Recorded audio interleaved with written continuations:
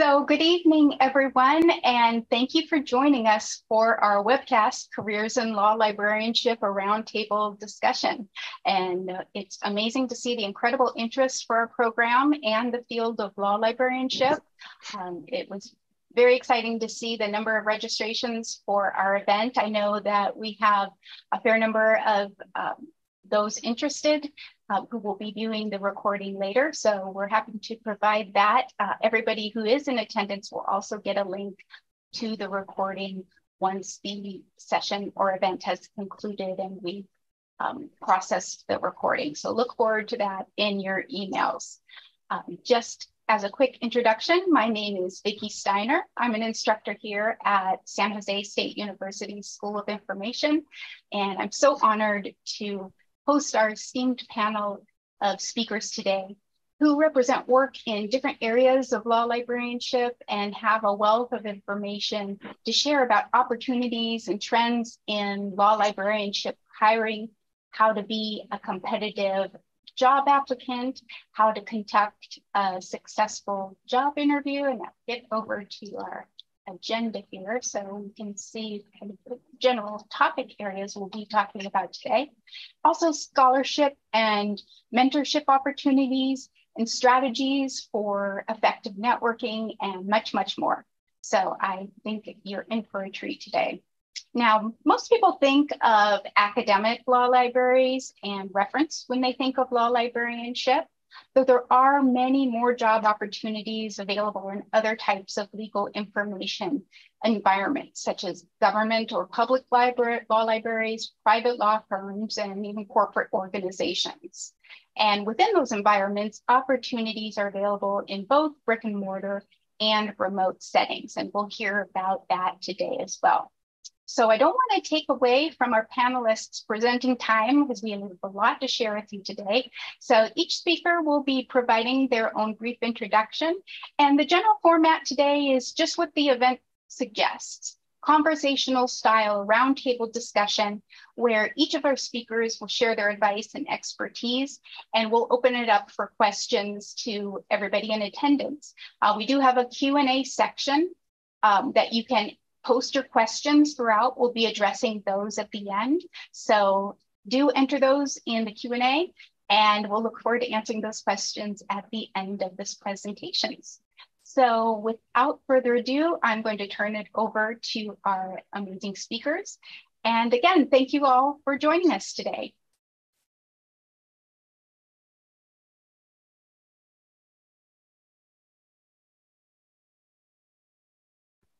Hello, everyone. My name is Havala. I am a research and knowledge analyst at Ogletree Deacons, which is a global labor and employment firm. Before then, I was at San Diego Public Law Library, and I graduated from the iSchool in 2020. Before that, I earned my paralegal certificate, and I was one of those weird kids growing up who always said they were going to be a judge. So I don't know, law librarian, judge, we made it. I'm so glad to be here.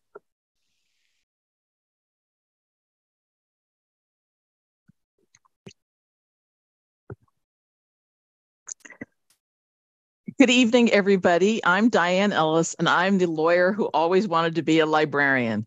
So after practicing law for 30 years, I finally applied and was accepted to and started attending the MLS program at San Jose State University. I graduated last year and joined the law library at the USC Gould School of Law. And now I'm a law librarian, research services, and adjunct assistant professor of law.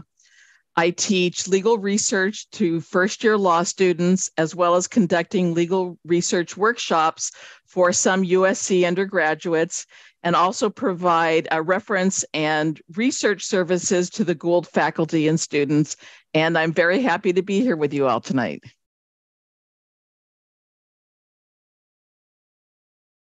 Hello, my name is Cheryl Kelly Fisher. I'm an academic law librarian. I came to law librarianship the long way. One of my former careers, I was a practicing attorney, and then I went to library school. I worked at the UCLA Law Library for about 15 years. I was a reference librarian, and the head of instructional services there before becoming the director of the law library here at the Loyola Law School in downtown Los Angeles. Very happy to be here. Hi, I'm Diana Jacques. I'm an associate dean and the John Stafford Law Library director here at the USC Law School. I began my career in this library many years ago as a library assistant, and this was such a supportive culture here that I went to San Jose State and obtained my MLIS. And then later I was encouraged to seek a law degree, which I completed at Loyola Law School. So it's unusual that I first went to library school and then to law school second. My work is also the work I've done and the positions I've had prior to being director is also unusual, and that my background is in acquisitions and collection development. I negotiated licensing agreements and negotiated pricing for databases. So that's unusual for a library director. I am really happy to be here as a former grad of this program, and I'm just so proud that we have so many interested people here today. Hi, everyone. My name is Sangeeta Pal, and I am the Access Services Librarian at the UCLA School of Law Library. Prior to that, I, for many, many years, worked in various positions as a library assistant and then later as a project manager. I did that for more than 20 years in libraries, and most of those years were in the law library. I also had a little bit of a unique route in that I didn't go back for my MLIS degree until almost 15 years after my undergraduate degree. I had been working in law libraries for many years at that point. And so I knew that I wanted to stay in the world of law libraries. So while I was getting my MLIS, I did some exploring on career options in law librarianship because I, unlike many of the others here, do not have my JD. And I think that I am actually too old to go back to law school at this point. So I am happy that I found a career path that worked that doesn't require that. So I'm thrilled to be here. I'm looking forward to talking with you all.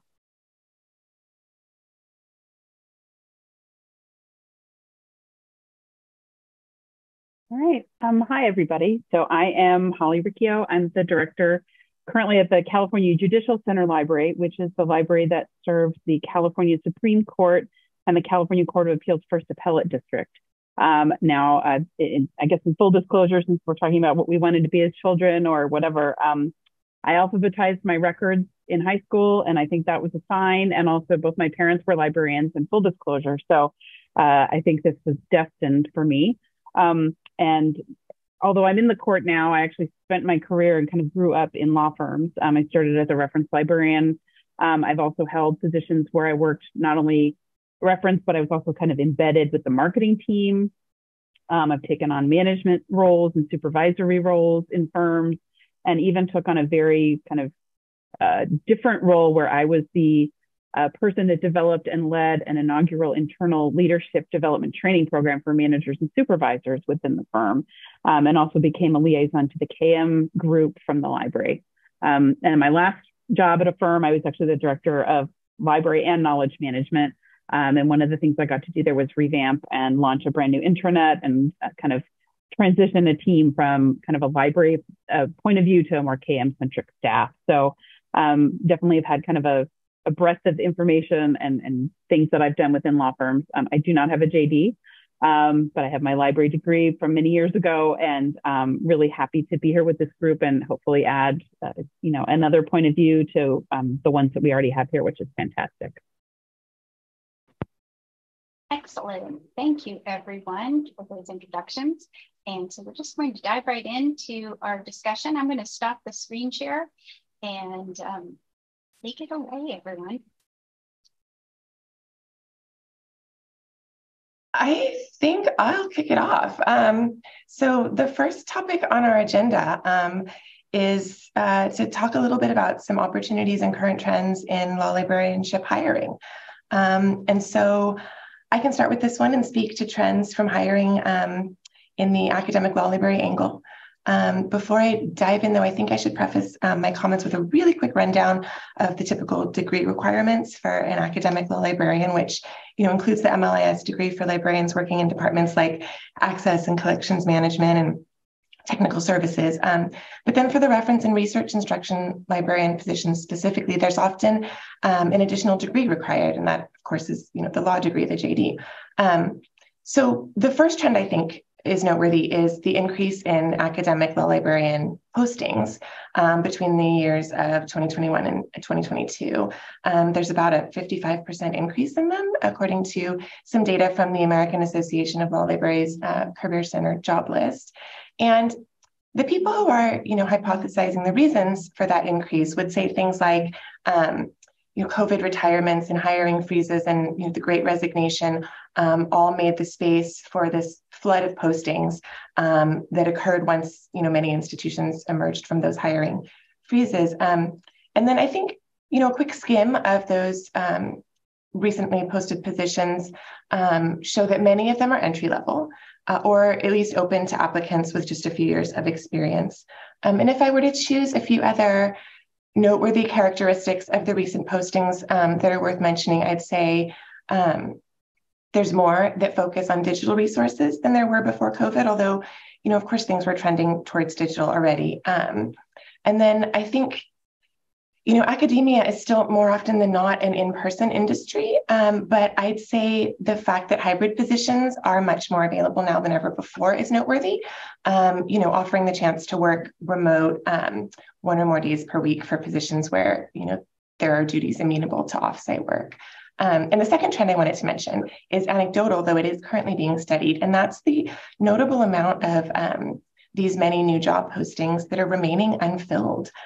So one of the most discussed hypotheses for this is, the idea that the dual degree requirement for academic law library reference positions, that JD plus the MLIS, might be too high a barrier for entry to the profession. And so that's true across the board, sure, but significantly true for people of color and marginalized community members. So one of the reasons that a dual degree might be a barrier is student loan debt, of course.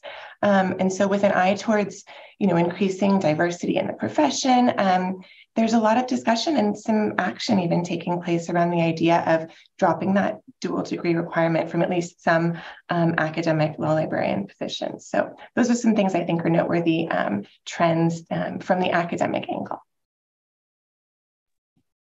Thank you so much, Cheryl. I'm going to speak from the position of being fairly new to the industry. This is now the beginning of my 4th year in law librarianship. And I would definitely say when you read job requirements and job postings, know that they are suggestions. I was hired as a part-time reference librarian before I had completed my MLIS. I had a year left, and I started part-time at San Diego Law Library before I had completed my master's degree.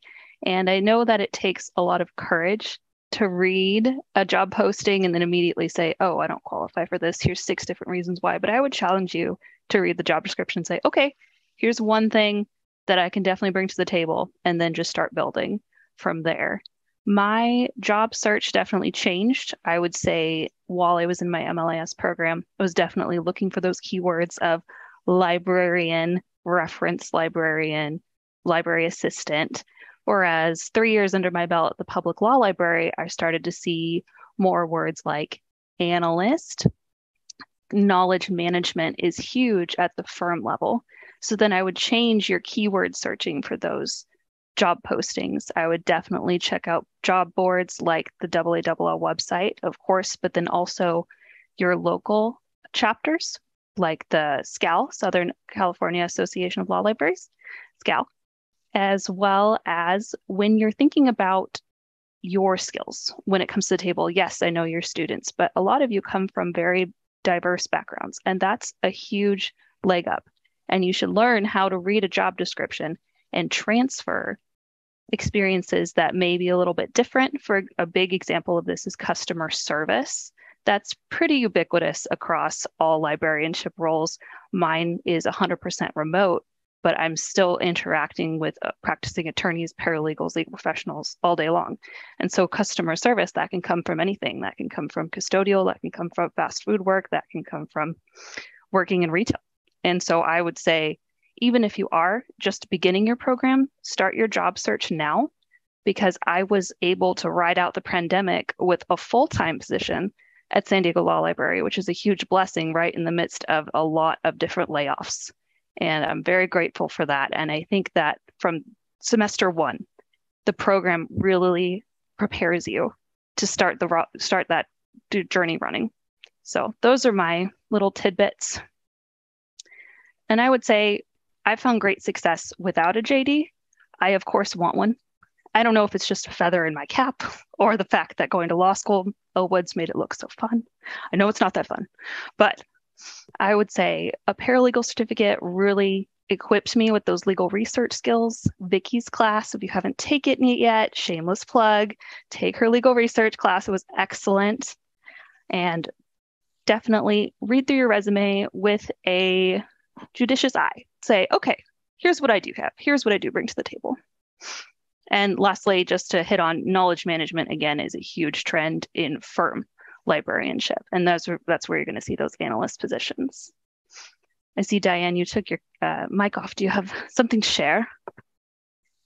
When you've completed yours, you're doing a fabulous job. Then I'm just ready to segue into the next section. Oh, Holly, did you have anything then before we segue to the next topic?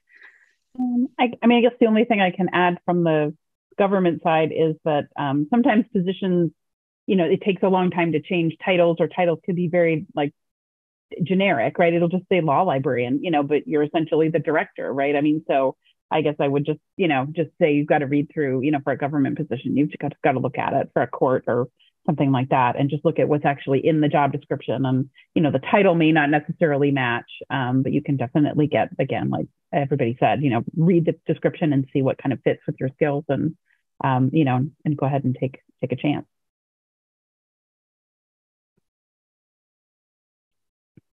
All right, then I'm going to jump in here, and I'm going to do a quick share screen that hopefully will come up. Can everyone see that I've got some Prezi slides up here? I see the pretty flower. All right, you see my pretty flower here. Okay, everybody. So first up, I want to do a special shout out to anybody who's gone back to school after being out of school for a while or is looking to make a career change, because I just want to tell you that it's not too late. And if you're thinking about doing it, jump in there, apply to law school, apply to library school, and be prepared to make a change that maybe you've wanted to make for a very long time. So as I said, I was a practicing attorney for a very long time. So a year ago, I was an MLIS student at San Jose State University, and I was a practicing attorney. I graduated in May, I interviewed in July, and in August, I started here at the USC Gould School of Law. 2 weeks after coming to work at USC, I was teaching 2 legal research classes to first-year law students. I had no experience working in any library, and I had no experience teaching. But luckily, I was supported by a great group of librarians and a great library staff. So looking back at how I got here and what helped me get this position, I wanted to talk about a few different things that can help you, I think, stand out as a job candidate when you're looking for a job in law librarianship.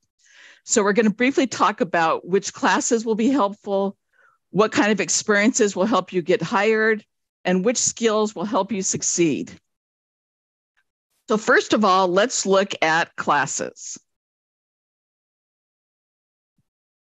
So first and foremost is legal resources and legal research. And I want to second what Havila said about taking Professor Steiner's class at San Jose State University.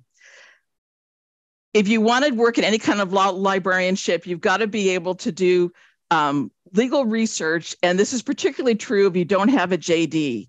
So a good class at library school is going to be invaluable to you. And even though I'd been a practicing attorney for 30 years at the time I took this class, It helped me rethink my approach to legal research and sort of doing it from the ground up instead of just jumping in as I would as an attorney who'd been doing that. And that experience in the legal research class has really helped me. It's been invaluable when I've been teaching legal research myself. Other types of helpful classes are those that are technology oriented.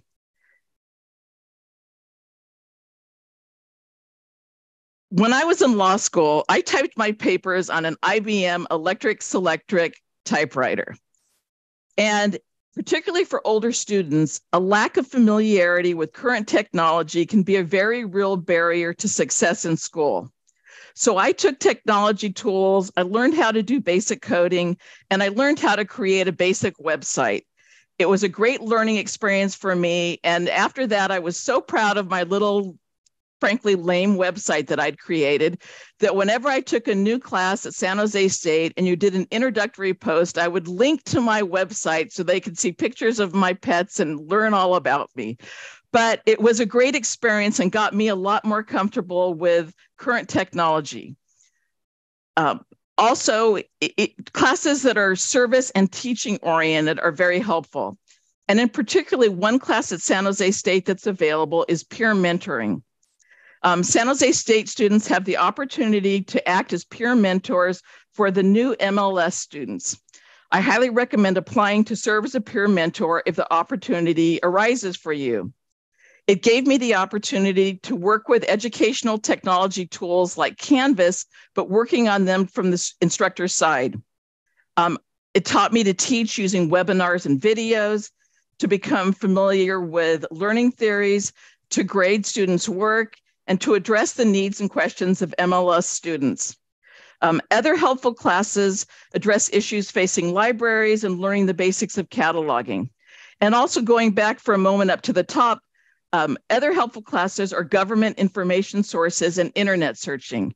So much information is digitized now that you need to be able to find information on the web, whether it's at a government source or another source that's available online. So another issue that may come up is, what is your experience? What kind of experience will be helpful? So when I was looking for a job in law librarianship, a barrier I faced was that I didn't have any experience working in a law library or an academic library. And many libraries, when I was looking at their job postings, and Havila was spot on with this, don't just look at a job posting and think, I don't qualify for this, or this doesn't apply to me. Many libraries wanted someone with 1 to 3 years of library experience, which I obviously didn't have. But some were willing to consider my practicing law as an alternative to experience in a law library.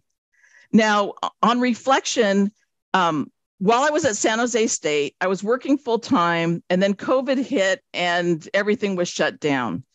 But if there's one thing I would go back and do differently, I would certainly try to get an internship position in a library or get a job working in a library. But my point is, don't be afraid to apply for jobs where you might not exactly fit the job description. So even though I lacked library experience, working as a lawyer for so long gives me a unique viewpoint in teaching legal research, and that's a plus. So figure out what unique things you bring to the table. Other ways to get good experience, like I said, practicing law, volunteering at a library, or again, acting as a peer mentor. So another issue I want to briefly address is what skills will be helpful for you in law librarianship. And obviously this is particularly in an academic law library. First and foremost, legal research skills. This includes being able to work with Lexis and Westlaw, with Nexus Uni, which is more of an undergraduate version of Lexis, Bloomberg, Google Scholar. There's lots of online sources where you need to be able to use your legal research skills and find information. Service skills are helpful. Teaching and reference skills. I found I've really enjoyed teaching, and I'm still learning and working to be a better teacher. And again, technical skills, like learning to prepare LibGuides. I did a couple of LibGuides while I was at San Jose State. I'm working on a couple now at USC. learning to prepare instructional videos, and this came up in a lot of classes, learning to do slide presentations, whether PowerPoint or Google Slides, or in this case, I'm using Prezi. But in conclusion, I want to just say, don't be afraid to leave your comfort zone. Librarians provide a helpful and supportive environment. And I just wanted to let you know too, to please feel free to contact me if you have any questions about either being a lawyer and going back to school to get your library degree, about what it's like to work as a law librarian after having another career for a very long time. I'm more than happy to speak with any of you, so please feel free to contact me.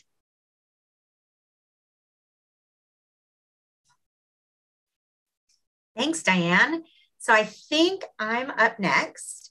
And when I started thinking about how to be a competitive applicant, a lot of different things came to mind. And one thing that I noticed just in the little bit of time that we've been in this roundtable so far is you're going to find that many of us are saying very similar things, possibly coming from it from slightly different directions.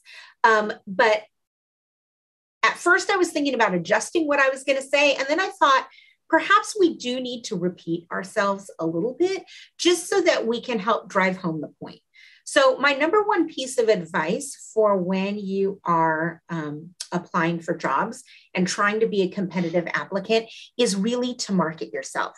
So Havala mentioned this, Diane mentioned this, but seriously, I cannot tell you how important it is for you to spend some time reading the job description, spend some time reading the required skills, and then think about how your skills and experiences can relate to that or contribute to it. Or maybe you don't have the direct experiences that the job description is calling for, but what are transferable skills that you can bring to the position? Because the reality is these are all human resource issues, and we are all people, and we all come to the table with our own backgrounds and skills and experiences and journeys and paths to how we came to the profession. And you are among those same candidates. And so bring yourself, bring your best self, and think about how you would be the best person to fill a particular role and how your unique experiences and skills can help fill that role. So I cannot say it enough, market yourself and really think about what you're bringing to the table as you're looking at varying job postings. So in addition to all the great information, and Diane did a really thorough presentation of a lot of things, I was trying to focus on just a few tips that I learned when I was in my MLIS program. So I went to UCLA's program, and so that was largely in person and had some different things available there. So I don't know if everything will be transferable, but I'm hoping that some of these tips will be. The first is as it relates to courses. So Diane listed some really fantastic courses that will help you as you're pursuing a career in law librarianship. The other thing that I'd encourage you towards is taking a varied course load and thinking about classes that you are passionate about or areas that you find very, very interesting. So when I was in library school, I had been in the law school for a long time, and our head of technical services strongly encouraged me to take both descriptive and subject cataloging. Now, I knew that I was probably never going to be a cataloging librarian, and that's true for me and my career path, but I cannot tell you how invaluable it has been to me time and time again that I got exposure to that level of detail when I took those classes. And it really helped springboard me into some additional opportunities and professional development things that I've been able to participate in. One small example is that we recently switched to an entirely new integrated library system here at UCLA. And I chaired that endeavor here on our campus for all 13 of our libraries. And I think having some of that background and experience in cataloging and acquisitions through some of those classes really helped me to have a more robust view of how different aspects fit together in an ILS. The other example I have is relating to preservation and archives. So again, I thought I knew exactly what I wanted to do. So while I was in library school, I never took any classes in preservation or archives. And that's a huge part of a specialization at UCLA, but I just elected not to take any of those classes. And to be perfectly honest, I'm a little bit regretting that now, because in my current position, I've sort of inherited the law school archive that's administered by the library. And now I'm backpedaling and trying to figure out all the other ways that I can learn about archives and preservation. Thankfully, I'm on a big campus and can take advantage of some of the other librarians here. But I just say all that to say, if you love archives, or if you're really interested in oral histories, or if there's some other class that you think would be really fascinating, take the class. It will just help make your portfolio more robust, and it may bring some interesting things to the table to make you a more competitive candidate. So the two last things I'm going to share on this topic, one is about internship and work experience. You've heard about this, but I have to say any kind of hands-on work, project, anything that you're doing kind of in a real world experience that can come alongside what you're learning in your classes is going to make you a more competitive applicant. And then the last thing is about professional organizations and opportunities that you have as a student. While you're a student, there's a lot that you have available to you, and available to you at a more affordable price than when you're not a student. So to the degree possible, I strongly encourage you to take advantage of those opportunities, and even just reaching out to folks and networking. Librarianship is a very generous profession. And I was really privileged to work in an environment with a lot of librarians. And when I was pursuing my MLIS degree, and even while I was in the program, I can't tell you how many times I went knocking on my colleagues' doors to ask questions, to get guidance, to get advice. And there's so much that librarians are happy to share with you. If you say, hey, I'm a student and I want to learn more about this, or I want to hear about this. So I echo Diane's closing statement, which is, if any of you ever want some guidance or discussion or have follow-up questions, you're always welcome to contact me directly after this program is over. Thank you. That was amazing, Sangeeta. And Diane, I have a couple smaller points that I just want to add to the mix on the topic of being a competitive applicant. I would say that, along the same lines as has been said before, if you, any of the advice that, you just heard isn't in the cards for you. Maybe it's, too late to take Professor Steiner's legal resources class. Then find the transferable skills in what you have done, or what you have the ability to take. So maybe you took a class on, library programming and services for children, find the transferable skills in there. So in academic law libraries, we need people skilled at planning, and creating programming. Internships. Did you intern virtually at, a digital library working on digital collection management? Then you've not only gained direct experience with digital collections, law libraries have those, but you also have experience with professional remote work. And even though I think I said before that many corners of academia are still very focused on the in-person student experience, hybrid work is often available. And, being a professional in a remote environment is, a highly valued skill. The other small thing I wanted to add to the discussion is another way to look at involvement with professional organizations. So we've thrown out the word AALL a lot, the American Association of Law Libraries. For instance, AALL has a website that's a wealth of information that you can use to learn more about the profession. So in addition to everything said above about, professional organizations, we perform our jobs at our place of employment, but outside of that, we work together in the professional organizations to do things like contribute to the betterment of the profession. So we talk about things, we work on things like how to improve our services, how to increase diversity in our ranks, how to promote social justice. And the websites of these organizations are full of information about all of that work. So that could be a source of inspiration for maybe a paper topic in your classes. It could maybe help you start thinking about how you would contribute to this work, and think about what librarians, law librarians are working on that excites you. And And then you can talk about that, in your cover letter to be a competitive applicant. It can show a potential employer that you're interested in engaging with and in serving the profession at large. So those are my little tips. Well, thank you, Cheryl, for your very large, important tips. They were by no means little. Those are very important, guys. I hope you were taking notes. Okay. So I'm going to speak to this from the perspective of being an extreme extrovert. I know, in a remote job, how is that happening? But I understand that not all of you are that way. And taking the step out to see someone in IRL is really scary. So I acknowledge and I honor that.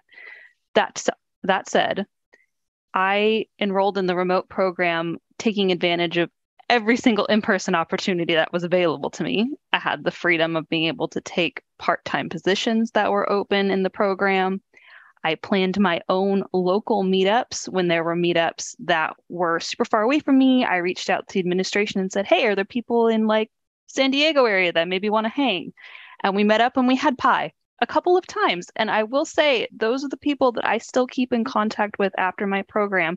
Those are the people I reach out to for references when I don't have enough professional to fill out the whole thing. And also, it was important to me to reach out to people in the particular niche I decided I wanted to work in, because those are the people that opened the doors for me to eventually get that job at San Diego Law Library. I remember her name is Erin Grimes. I spoke to her on the phone. She was already working there at the time. And I asked her if I could list her as a reference. She said yes. And then I got the job.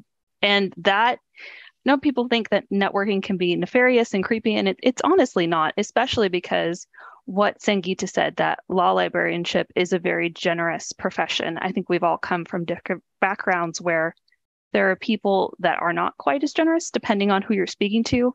And I went to a bunch of informational interviews at different law school libraries. GIA, the Gemological Institute of America, is local to me. They have a really rad library. And everyone I spoke to just was overflowing with information and wanted to share, and they wanted to help me. So if you're nervous, I'm going to tell you it's okay. But pretty much any person I've met in this profession has been willing to go the extra mile to help me. So that's that. Student assistantships was huge. I got to work as a research assistant, write for the iStudent blog, and I ended my career at the iSchool working as a content editor at the Student Research Journal. Now, these are not things that necessarily relate directly to law librarianship, but they were very important in that was professional experience in a master's level program that I could point to in my interviews and when I was writing my cover letters. Internships, yes, 100%. Also want to do a shout out to archives. I did an internship at the San Diego, they changed their name, San Diego Zoo Global Library and Archives. So, you know where the Safari Park is? There's a library behind that. And I got to work there for a semester. And again, not directly transferable to law librarianship, but was transferable because it was a library and it was professional experience in a library. And I will tell you, people were very excited when they saw that on my resume. They just want to talk all about the zoo. So if you're passionate about a particular organization and they have an opportunity for you to go volunteer or do an internship, chase that. Do that. And the women that work there still mentor me to this day. So very important. Faculty mentors, hello. Yes, Vicki Steiner is a huge resource for you. She will be there for you. She will stand in the gap. Vicki is the reason that I am in law librarianship, and I am so grateful to her. I came to her and I'd pretty much given up, guys. I was like, I worked in like 4 different law firms, and it was not a party. It's not anything like I expected. And I had pretty much come to get my master's degree because I was expected to be in a completely different industry. And Vicki was like, I hear you, Havala. I hear you. But this is what you should do this. And I was like, no. She's like, okay, just take my class quietly. And then I came to her and I said, okay, I think I want to do this. And here we are 4 years later. So Vicki, thank you. Reach out to Vicki. She's a huge resource for that. Then we already talked about this, peer mentors. That was a huge opportunity for me because I got to teach at a master's level for adult education in my master's program. So transferable skills, all that. And those are all the tips I have for being a competitive applicant. Do we have anything else before we move on to the next topic? You're way too kind, Oprah. That's You are.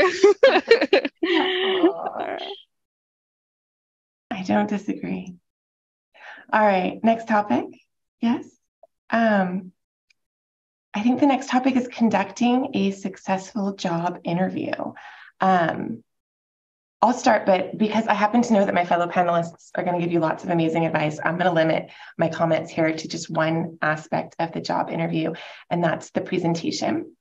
You get up in front of the group and you present on a topic during your interview, and it may not be a part of everyone's interview, but for an academic librarian position, you may be told that you have to do a presentation. Teaching positions especially will often require you to give a teaching demonstration during your interview, pretend that the librarians gathered there are students and teach them something. But some non-teaching positions also require a presentation addressing a prompt and your thoughts, on an aspect of the job, for instance. So the search committee might pick the topic for you, and they'll be looking at your interpretation of the topic, at your insight, any innovative approach you might take to it, or you might be asked to choose the topic yourself, and you can either take a subject that's familiar to you, of course, or you might consider doing some research, like on the mission of the institution where you're interviewing, and make sure that you're tailoring that topic to one that matches the focus of the institution versus one that has nothing to do with the place you're interviewing. But I think to wrap up my thoughts on that perhaps the most important thing you can show via your presentation, if you're asked to do one, is how prepared you can be when you have time to put your best foot forward. So that's the bottom line, I think. Make good choices in preparation and approach your presentation with seriousness. All right. Hava, are you up next? It's me again, guys. I'll be quick, I promise. Interviews, terrifying. Okay, we'll just acknowledge that. They can be very intimidating. So what do? We prepare. We come up with practice questions. We practice with our dog. We practice with our mom. We practice with our best friend. And let them ask you random questions. It's okay. It'll get you out of this mindset. And I would say also, you always come with a list of questions specific to what Cheryl was talking about, the mission of the institution, the company culture. Pretty much things that you would actually want to know about the company that you would perhaps go work for. And that also impresses the interviewer because it shows that you are prepared. So practice, bring questions to ask your interviewer specific to their background, specific to the company. Bring extra copies of your resume, print it out. There's this thing called paper. I don't know if anyone uses it anymore, but take it with you, hand it to everyone you speak to. So here's my resume, guys. Or if you don't want to be that aggressive, you don't have to, but just bring it with you to be prepared. And lastly, going back to the paper thing, write a handwritten thank you note and mail it to that person. No one ever does this anymore. And they'll just be like, wow. You don't have to bake them cookies because that would be too aggressive. But handwritten thank you note, or if it was a virtual interview, same concept, do it via email. Those are my tidbits, guys. I think Sangeeta. Yep. So Cheryl and Havalas gave you a lot of really fantastic advice. So I just was trying to think of a couple of other suggestions and things that I would urge you to consider. The first is, I think practice questions is an excellent idea because the better you get at articulating your skills and where you've come from and what you've done and things like that, the better. The other thing I'd urge you to consider are very specific and varied examples that demonstrate those skills. Right? So you can say I'm really analytical or I'm a fantastic researcher or whatever. But then if you have an actual project and here's how I used those skills and this is what I did with it. And if you can showcase or demonstrate how you can use those skills, that gives you a competitive edge in the interview. So it's not just words coming out of your mouth, but you actually have something to show for it. It doesn't have to be in the workplace. If it is, that's great. If it's in an internship or volunteer experience, that's great. But it could also be a project that you did for a class. I am mentoring an MLIS student at UCLA right now. And one of her class assignments is to build a virtual escape room game and, different things like that. Like that stuff that she's working on, that is actual tangible work product that could be used as an example to demonstrate your skill. So just be thinking about those things and think about a variety of them as you're preparing for your interview. The second thing I urge you to think about is, why are you applying for this job? Whenever we're interviewing candidates, I always ask that question, and it's always very telling if someone didn't think about that answer, right? You are a valuable resource that's coming to a job interview. You bring something to the table, but then that place and that position should also be working to your benefit for your career goals and your professional aspirations. So think about why you want to do this. How does this fit into your career? What inspired you to apply for this job? And if you don't know, think about that before you get into the interview, because someone's going to ask you that question. And this is just a repeat, but again, research where you're applying. Figure out who works there. What's the organizational structure? Who reports to whom? How does the library fit within the larger institution? So at my library, for example, the law library fits within the law school, but the law library and the law school also fits in within a larger campus of UCLA, also fits in within a larger institution, which is the entire UC. That's not always going to be the place, but if you're in a firm library, how many locations does that firm have? Who all do they serve? What kind of users are you going to have? All of this type of research is going to show your engagement with the job.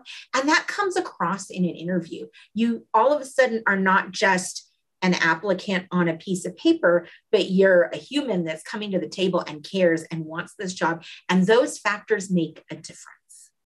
The last thing that I'm going to say is going to sound cliche. Again, I say it to everyone who interviews, and it's really true. When you are going to an interview, make sure you're coming with questions, not just about the place and not just about the job, but about the environment and the workplace, because as much as they are interviewing you, you ought to be interviewing them. Jobs will come and go, opportunities will come and go, but having colleagues and an environment and a culture where you will thrive professionally is invaluable, and no price can be put on that. So go into your interviews thinking about that. Is this a place where I fit in? Is this a place where my personality is going to thrive? Is this going to be a place where I can professionally grow and will be a stepping stone in my career? Or a place where I might go and retire? In any of those instances, always be thinking about how that place fits with you, because again, that's going to come across in your interview process as you're serious about this place, you're serious about this job, and you're thinking about what's going to be the best fit for them and you. Okay, that's all.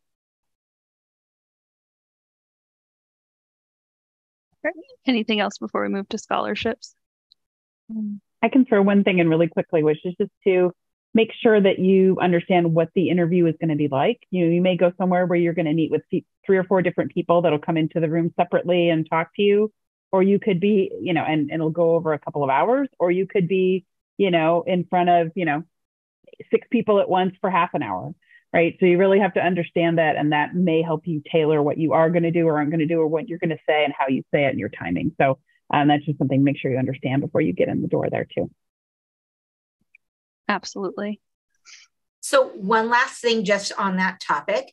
If you are presented with an agenda of what your interview schedule is going to look like, figure out who the people are that you're meeting. Websites have directories. Figure out what they do and understand who you're talking to. And that will also be really helpful in tailoring your answers to different groups. Definitely. Thank you, Sangeeta. Okay. So I'm going to talk to you guys about scholarships, because as we know, master's degrees are expensive. So truth, universally acknowledged, it's very expensive. So I have applied, when I was a student, I applied to the SGSU iSchool scholarship opportunities.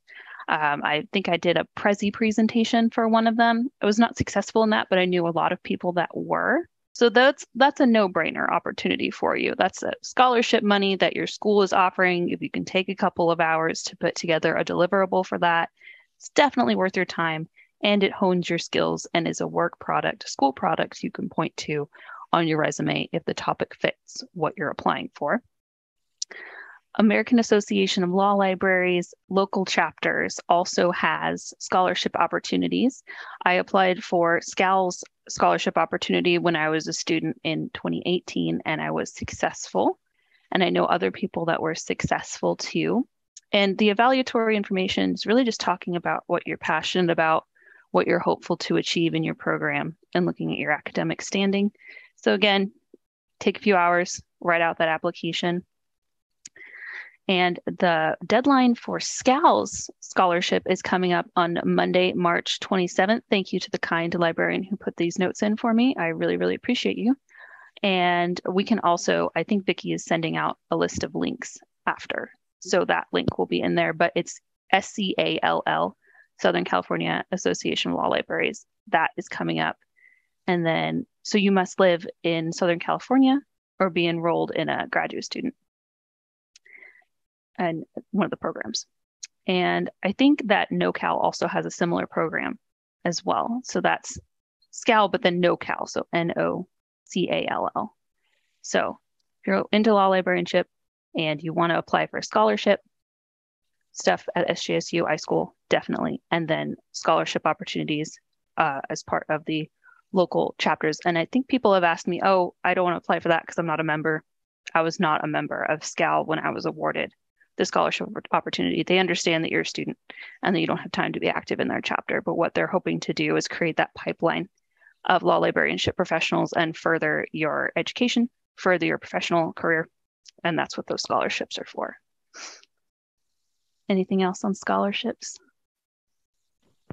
And I will just add that at the end there, I will be providing a link to all of the resources that we've been discussing today. So once I send out the recording link for today's session, there'll be also a link to the all of the handouts and information about scholarship opportunities and so forth. And I do also want to encourage everybody also to make good use of our Q&A room. And so we're queuing up questions for the end. So if you have questions, don't be shy about posting those and we'll get to them at the end. So I'm up next, dealing with strategies for effective networking. And I first want to add that Havala is totally correct about applying for these scholarships. During my time, as a student at SJSU, I received a $1,500 scholarship from SCAL and a $3,500 scholarship from AALL, and that paid for the majority of my degree at San Jose State. So strategies for effective networking. So first off, you need to understand that at points in my life, until I really started blossoming in my career, I was painfully shy and still remain an introvert. So it's kind of an odd topic for me to be speaking about networking, but I've actually come to very much enjoy it in my career and enjoy the people I've met along the way. And we share resources with one another. So first I'll talk about online conferences and meetings and just quite simply ask questions. This helps people to know you and to know your interests. And people are more interested in you than you would think. Many people have jobs that are open and we're looking to find someone to fill that job. So we're paying attention to new and interesting students who appear in these different meetings and conferences. So also be active in breakout rooms, get to know the other participants if there are opportunities. One thing I've taken to do at work to network myself across campus is to follow up and send an email after the meeting to someone who'd said something really interesting to me, to the group rather.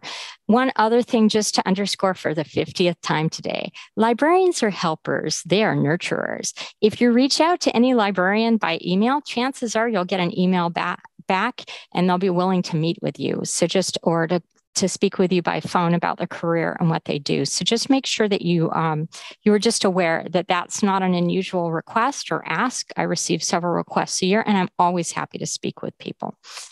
If you can attend an in-person conference, and I'll put a plug in for the SCAL Institute on the bottom right corner. We're having an institute next week, $60 for students, if you can attend, but in-person conferences are great. Conversations are very easy at in-person conferences. You already have something to talk about. You have things in common by just sitting in that room together and staying at the same hotel and hearing these sessions. You know, there are many, many people to speak to at these conferences. You can also volunteer to staff things like the registration desk at a conference. Think about that. You know, I'm sitting there registering people. I'm learning people's names. I'm making small talk about what institutions where they work at, and I'm finding out things about them, and they're finding out things about me.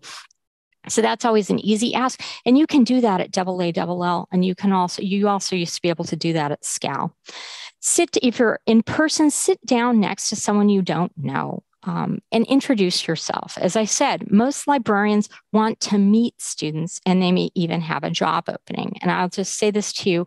One time at a conference, I was asked by someone to put a placement book out. And I said to them, well, would you mind if I just announced, I was a conference chair, if I just announced to someone that you're a job seeker at this conference? And they said, sure thing.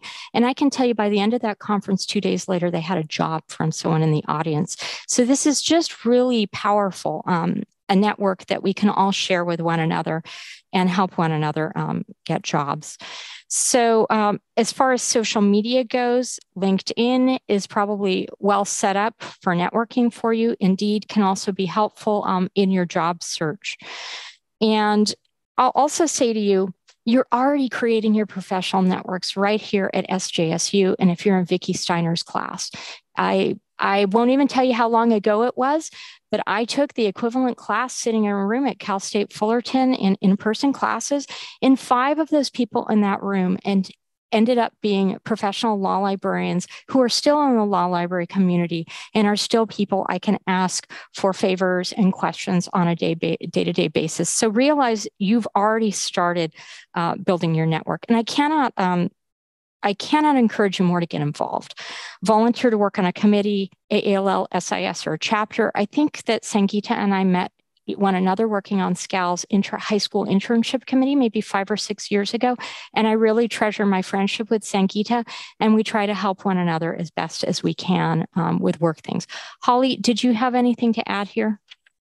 Sure, I will be somewhat quick. I know we have other things to get through, but of course, I will, reiterate what everyone said about AALL. As a former AALL president, it's not necessarily my duty, but it's my love of AALL to say to, please try to get involved in it. It's one of the best things I ever did, joining committees and starting to get to meet people. The other thing I will also put in the chat, the link to the NoCal Spring Institute, which is coming up in March. There is also a student rate. I don't know I don't have the amount off the top of my head. And NoCal also allows for students to apply for grants to attend things. So, be aware of that or contact someone. That's a great opportunity as well.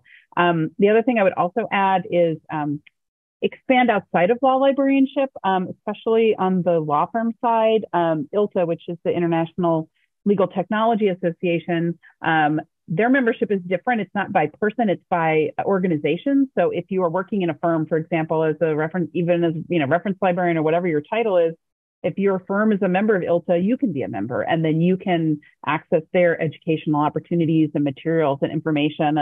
And there's quite a wealth of things there and could be really helpful. So, kind of think outside the box a little bit there too sometimes. And then I would just reiterate, kind of the informational interview or the cold call or cold email to a librarian.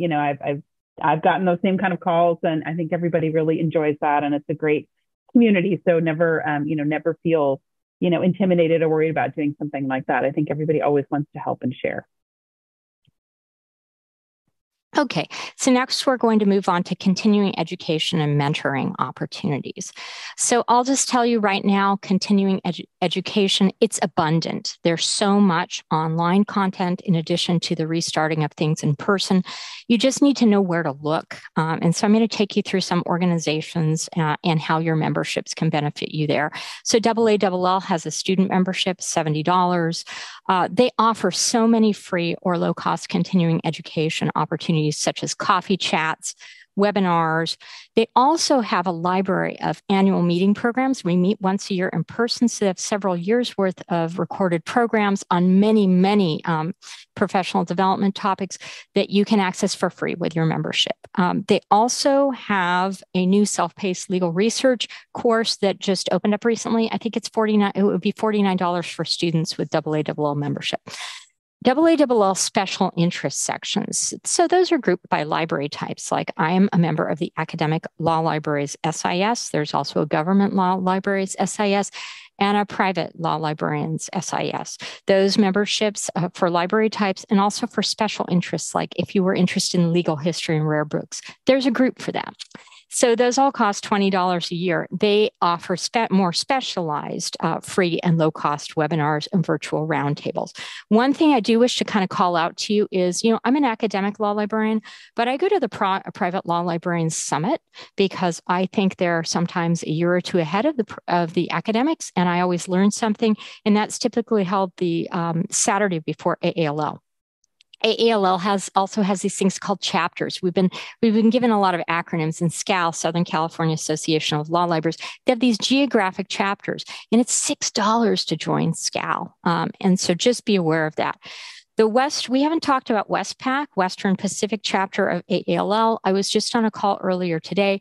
They will have their annual meeting in September or October in San Diego this year. So something else to watch for an in-person opportunity.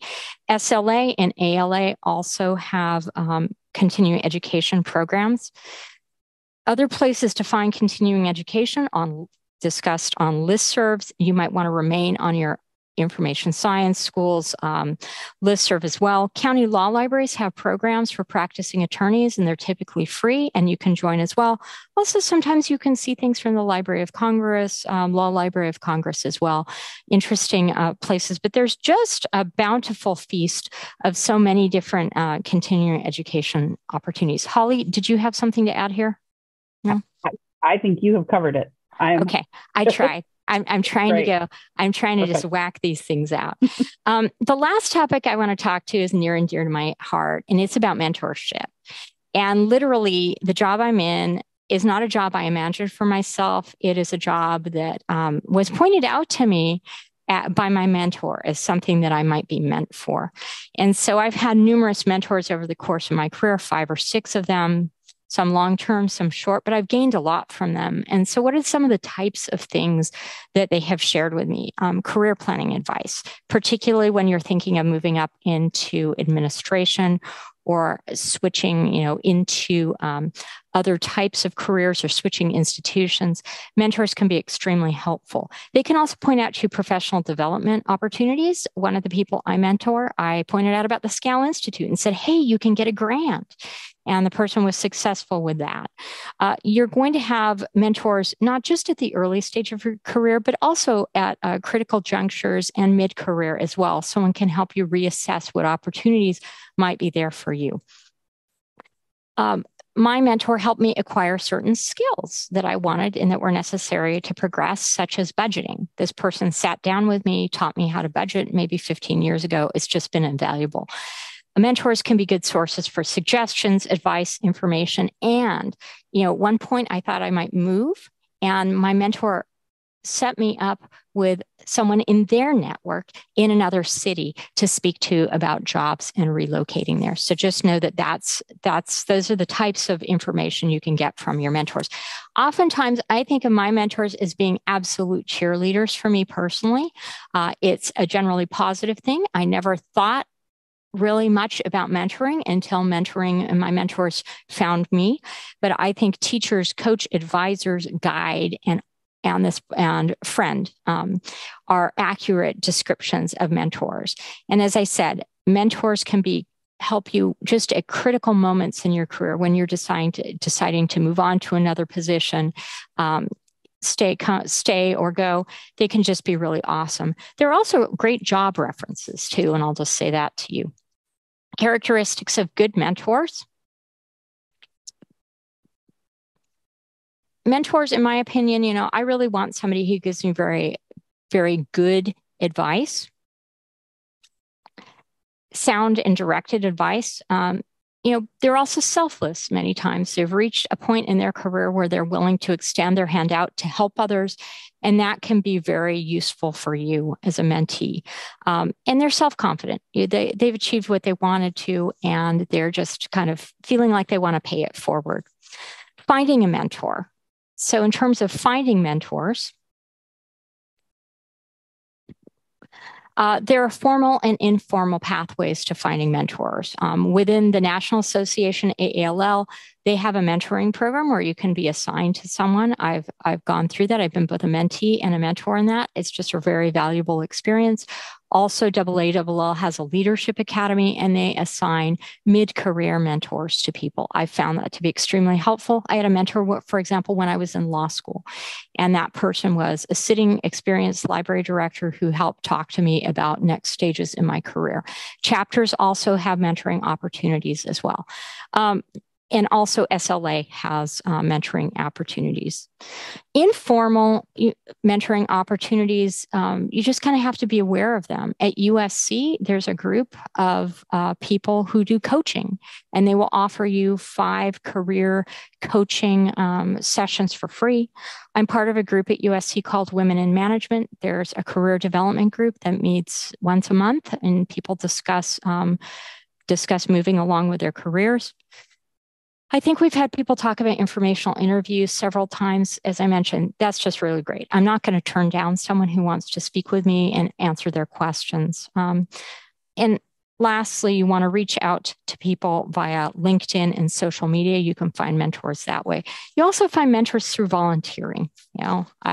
Particularly for the National Association, that's how I've met a lot of people who ended up being my mentors. And just in closing, before I hand off to Holly for her comments, I just want to say you'll probably have several mentors during your career. I've probably, if I sat down to try and think about it today, I probably had about 10 mentors, some of them for just a couple years.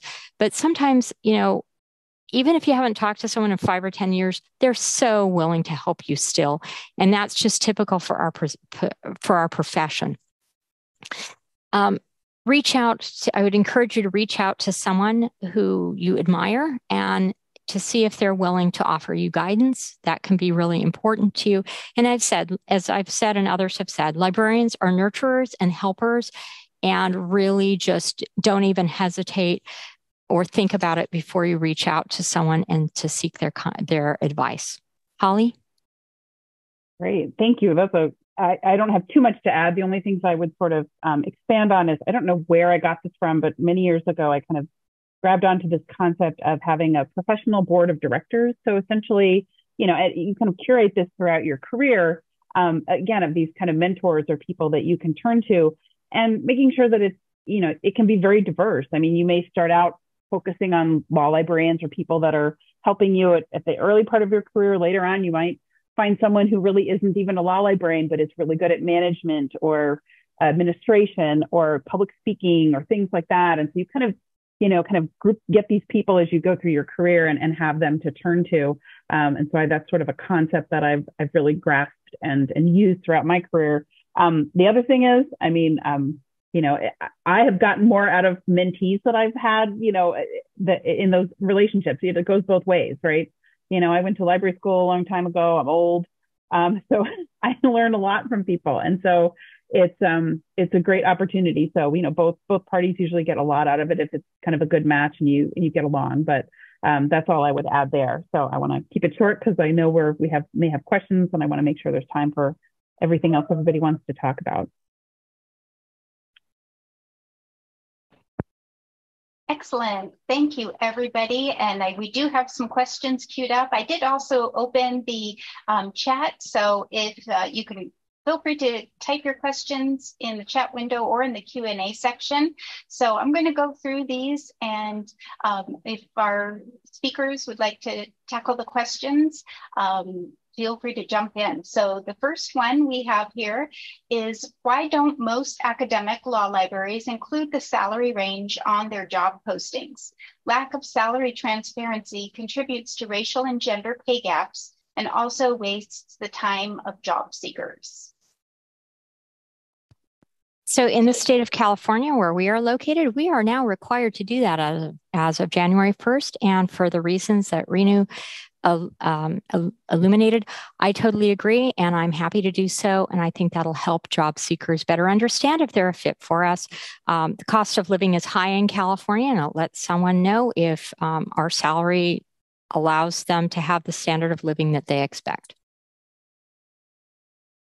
I think, I can't answer the why, but if you are interviewing in a state that's not California, that doesn't have this transparency law, and you find, that you come across an opportunity that doesn't list the salary, I would say, don't be afraid to ask for the range, because interviewing candidates takes a lot of resources on the institution's end, and we also don't want to be wasting our time or a candidate's time when the salary range is not a match. So don't be shy about asking for a range if it's not listed. And I just thought about it is, I believe Holly could answer this, but AALL publishes a salary survey. And I believe that in California, it goes down to Southern California, and it goes down, and it has been in some years so specific to include LA versus Orange County. So my thought also is that someone can look at historical trends there through the AALL salary survey. Is it every 3 years or every 2, Holly? I think it's every 2, and sometimes it can't go as low because it depends on how many actual responses they get. But it's a great resource, right? If you don't have anything, if you have a lack of information, it's a really good place to get. Yeah. And when I was negotiating my own salary for this position, I used it. So I just encourage everyone to use that. Excellent. Okay. And then our next question in the queue was, if you want to pursue a JD, does it matter which law school you attend?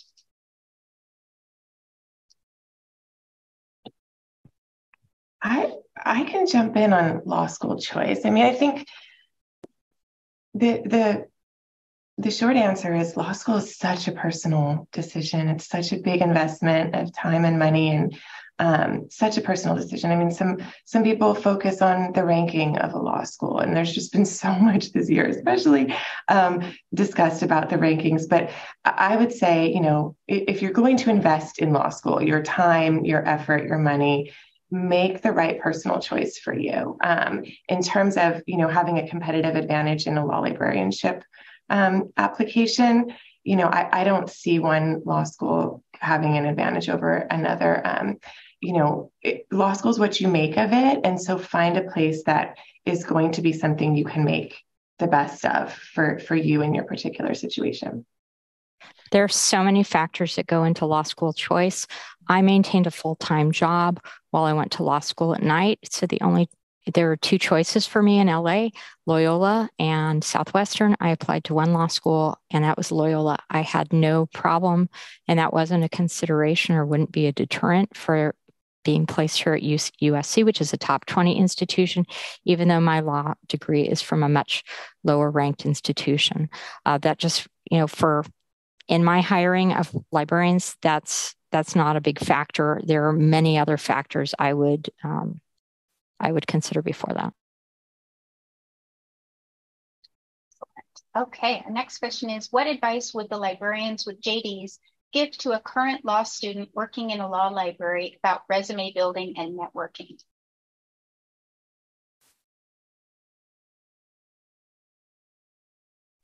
Oh, I thought you were going to jump in, Diana. You were nodding your head. I'll speak after you. Okay. So much of, what was said in this roundtable today is directly applicable, I think, to that question. But in addition, I would say that it's also a very personal thing. Your resume is unlike any other resume. And so if you have, again, mentors, have them look at your resume, see how, the things that you have on it can be tailored to a career in law librarianship. Yeah, I don't know. Diana, what are your thoughts? It's funny because I have one of our 1Ls coming and talking to me next week about law librarianship. And, she has spoken with me about becoming a research assistant this summer in the law library. So she wants to gain some experience. That's often something that happens I think in getting to know librarians, that often can also be an inspiration for a JD student becoming a librarian. I think just strong research skills wherever you end up in your job experience. And, if you can try and get some experience working in the law library as a research assistant or faculty member as a research assistant, I think that would help. Excellent. Yeah, and the chat's open too. I know that we have a few people in attendance who are working in different capacities in law library. So if you want to weigh in the chat also, feel free to do so. Let's see, our next question here. We have chat or questions in the Q&A and in the chat, but I'll go in order of time. What is a typical day, week like for your position? I imagine the general job is reference librarianship for lawyers, but I could be wrong. Who are your users? What kind of questions do you typically get? And I'm trying to understand the day-to-day environment. I can jump in here quickly and tell you that it depends and it varies quite a bit. In the fall semester, we were teaching, all the reference librarians here, were teaching legal research to 1L students. So for the fall semester, the orientation was definitely on teaching, grading, preparing for the next week's class. I also have been involved with doing a couple of workshops for USC undergraduates who are interested in legal writing. So those come up once or twice a semester. But the users are generally not lawyers looking for reference help. It's more either students who are looking for reference help or research help, where we have students who are now getting jobs working in law firms and have some questions about the best way to pursue a legal research issue.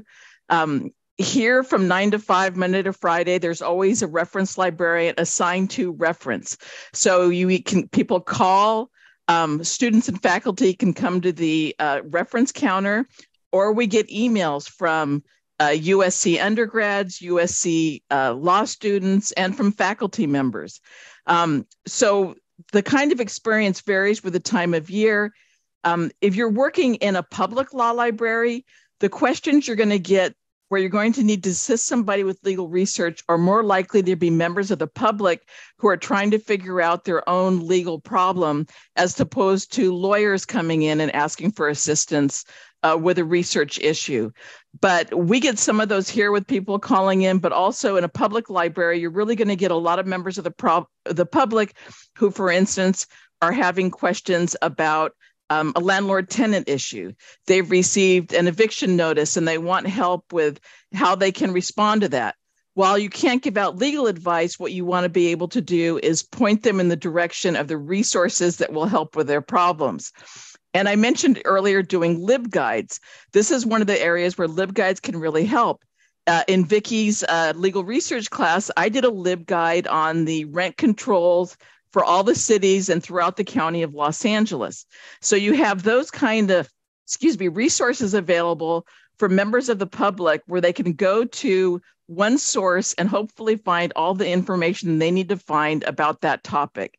So I guess the long answer to a short question was it varies day to day. I just want to jump in quickly and just say it also depends on your working environment, right? So I'm also in an academic law library, though my position isn't reference. I know the reference librarians at UCLA do not teach first-year law students in legal research and writing. That is not handled by the librarians. And so the day-to-day work for UCLA law librarian would be a little bit different, maybe in the first semester than the day-to-day work at a USC law librarian. We do a lot of drop-in sessions for law school classes. We do a lot of workshops. We have a reference desk. We do some interesting sort of outreach to students in their spaces. We do these quick short lessons to try and engage with students. And then we do a lot of faculty research and faculty services assistance. So when you're looking at particular types of academic law libraries, you may also want to dig into what do those librarians do, because it may vary from place to place. The other thing is I think this is one of the fun aspects of the profession, is that you don't necessarily, well, you all can correct me if your experience is different, but my experience is most 2 days don't look the same, right? And you're moving from thing to thing, and you have opportunities for professional development and professional engagement, and it's very exciting. And so sometimes you have a little bit of latitude in determining what your day-to-day looks like, which is also an exciting aspect of the profession. And I can sort of jump in a little bit from the court and government side briefly. So our library is not open to the public. We just serve our judiciary and our folks in our building, but a lot of court libraries serve both. They serve their judiciary and they're also their public law library. So that's a very kind of interesting mix that comes up. The other thing I will say just about court research, again, this is, speaking from our experience, but, things come up in front of the, a Supreme Court that are, many years old. And so collections are, have a lot of superseded materials, and a majority of the research we do is legislative history and, intent and looking at that kind of thing. So, a little bit of a different take than, some of the things I used to focus on in the law firm. That wasn't, I did that, but that wasn't, the bread and butter. So just to share a little bit from the court and government side to give you a flavor of what happens, but I would agree, no 2 days are the same, and everything's, it's always a really interesting challenge. Pablo, did you want to say, since your perspective is a little bit different working in for the law firm? I agree with Jocelyn in the chat. I work primarily with legal professionals. So my library, like Holly's, is not open to the public. We don't even call it a library. We are research services within the larger knowledge management department within the global firm. So we have a desk that's fully staffed 24 hours a day because we have people in Belfast across the globe that also take these tickets. So I came from this position, being in a public library, being on the reference desk. So it's very much like a polar opposite type of work environment, where working in the public library was very exciting, stressful, exciting. There were no 2 days were the same, lots of professional development opportunities, lots of engagement. Whereas I would say my work as a firm librarian now is very rote. 50% of it is a lot of business development. So we are developing work products about companies where they're trying to bring those companies in as clients. And then I would say the other 50% is like hard and fast case law, legal research. And that can be really fun because you're like puzzling out what exactly the attorney needs, but also you send them a list of like 15 cases and it's on them to figure out exactly what they want. So I was able to come into that position without as much substantive legal background as some of my other colleagues who have JDs and are able to teach those substantive law classes, whereas I know enough to be dangerous, right? I'm like, oh, I can pick here's something you're citing to. Let's see what other cases cite to this. And here's another keyword we can bring in. It's like speaking a different language across 45 different databases. So I would say, because of my position being remote, your tech skills are very, very important because you're having to draw from all these different places, putting it in a nice little package for your attorney and wrapping it up and say, here you go. And then 9 times out of 10, they're like, cool, and go on their merry way. But the 10th time, they're like, this is not what I asked for. And they're like, oh, okay, well, tell me what you need. And then you do follow-up research for them. And my department is growing, expanding, and there is going to be more opportunity eventually to build out our page on the intranet, to train, but those special projects are just not fully there yet. So I am anticipating that I'll be able to do some of the really cool special project-y type things that I got to do in the public library setting, but it's my 8th month at the firm, and that just hasn't been the case yet. So that's where it's a little bit different. All right. Then we have, what advice do you have for current library students interested in law librarianship that don't want to pursue a JD?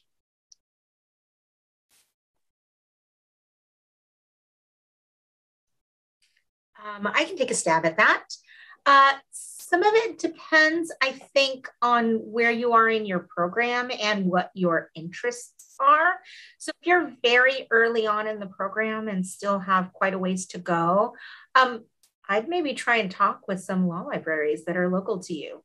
And see what opportunities there might be. You may want to look at some job descriptions at many of the sites that kind of were mentioned and that's on the links list, and see what job requirements are and see what might fit your personality. Traditionally, if you're looking in academic law librarianship, traditionally, the jobs have been in access services. That's what my job is.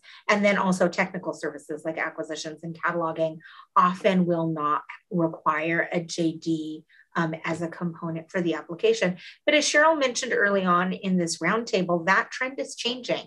So if your passion is reference and research and you really want to work in academia, there's probably going to be a fit for you, and pursue the courses that are going to help you engage with that. If your passion is for reference and research and you love attorneys, then there's already a robust place where you can look for jobs in the firm environment.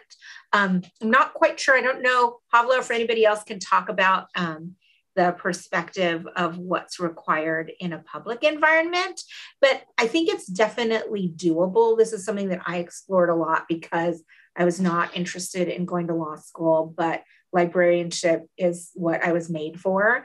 So there's definitely a place for you. So it's just a matter of finding the right fit for you and your particular interests.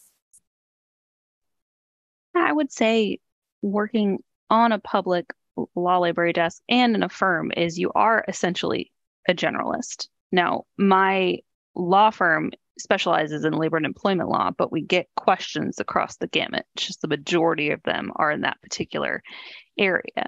So it is helpful to be able to draw from personal experience, draw from reference interactions, draw from your own ability to craft a search if you're speaking in the law firm environment, which is basically what you're doing. You're taking a question and then translating it into a keyword search string. Now, hopefully with AI, that's going to continue to change and we can do more natural searching and training in that. But I would say that's the difference there. And I was able to draw from my paralegal classes. I went to University of San Diego, California Extension. For my paralegal classes, it was really fast. I did it in like 12 weeks. And then just working in law firms as a legal assistant, as a paralegal, drawing from those experiences also really benefited me when I was applying for positions in the job market. What advice do you have for a current 3L who doesn't have any experience in a law library? Straight to MLIS, or is it more advantageous to practice?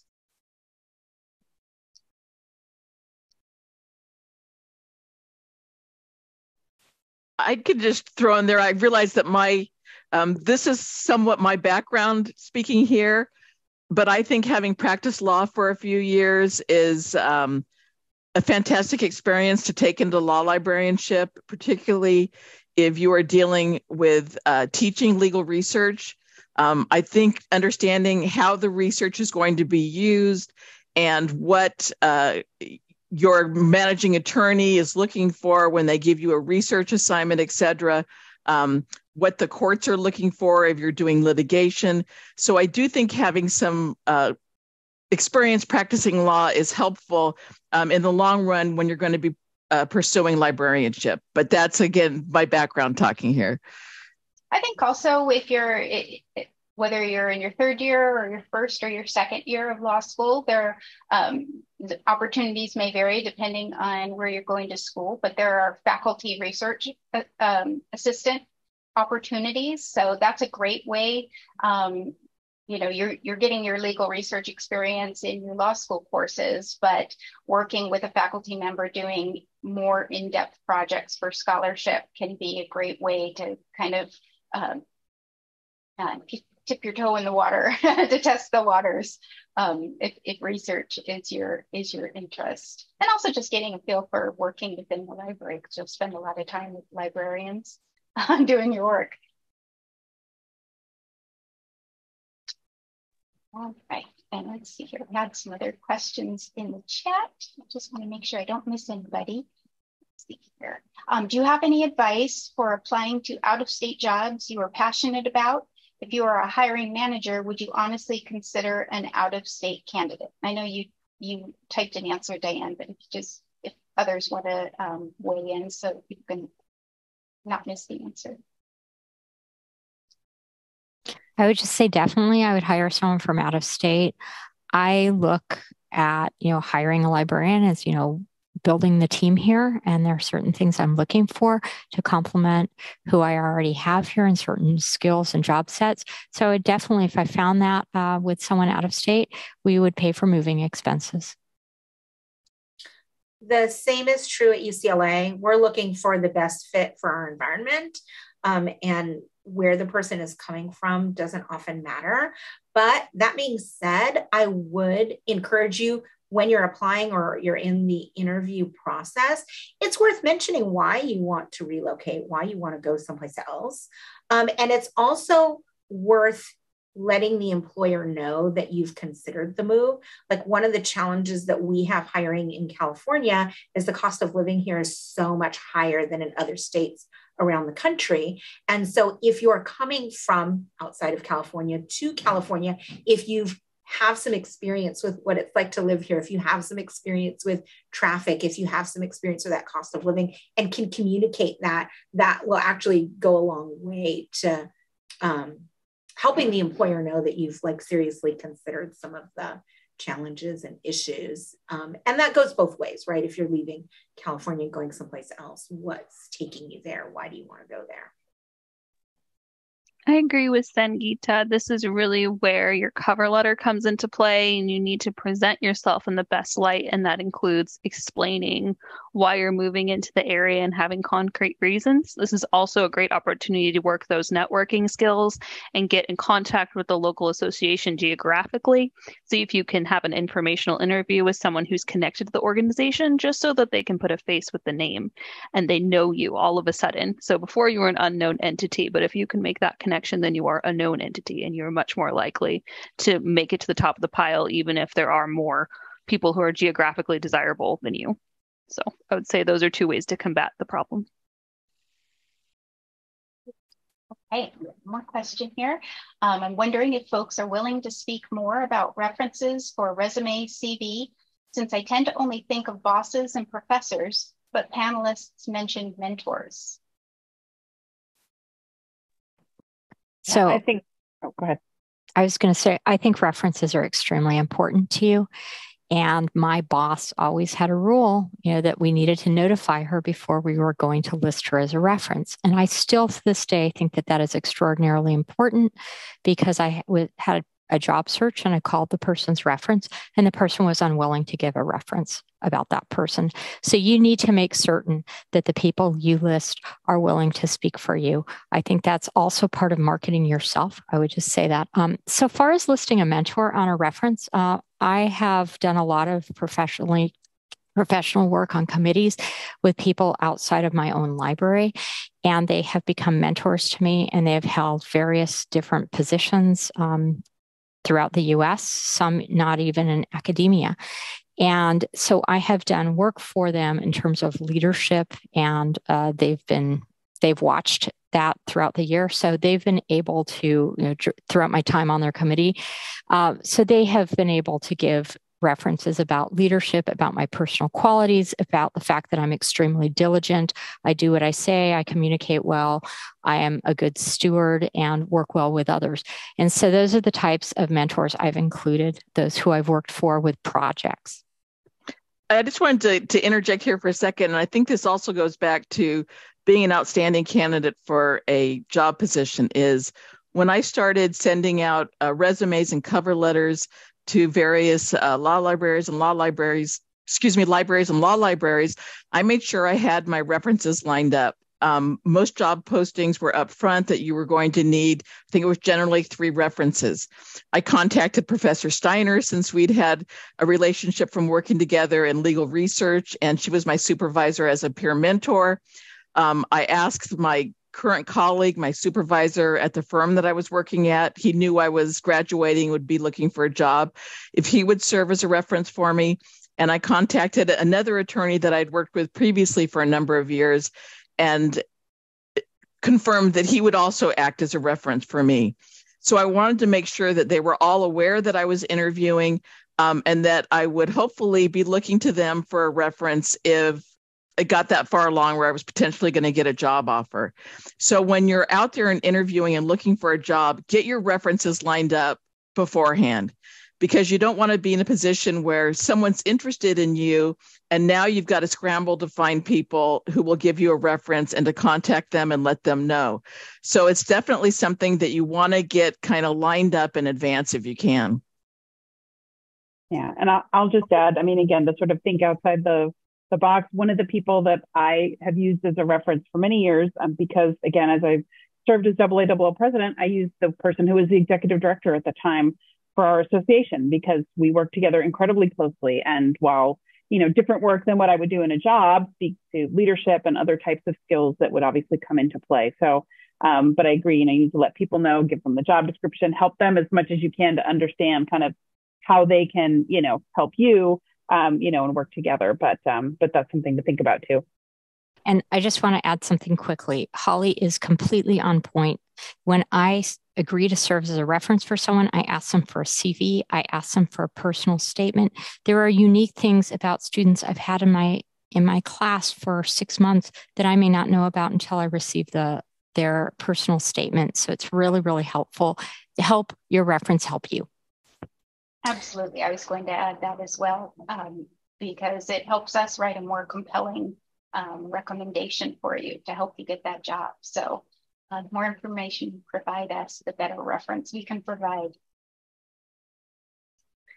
So one other thing that I was going to comment about references is think about having a variety of people be your reference who can speak to different aspects of your skills or different experiences that you might bring. So most places are going to ask for probably 3 references, and you may want those 3 references to be different people for one job than another. And then as far as listing your mentors, I think other people touched on this, but just to be really explicit, anybody who's your mentor, you have some connection with them, right? It may not be a direct report. Like some of my mentors are just other librarians that I work with, but that are bringing a unique perspective to the table. A lot of them are people I've worked with committees on and whatever, but you always have a connection with that mentor. So anyone that you have that professional connection with is someone that can speak towards your skills. So I think that's what we mean when we're talking about having mentors as your references. Also, when Diana was talking about mentors, she was talking about these are people that are your advocates. They're your cheerleaders. They're the people that think you're fantastic. And that's who you want representing you when you're looking for a job.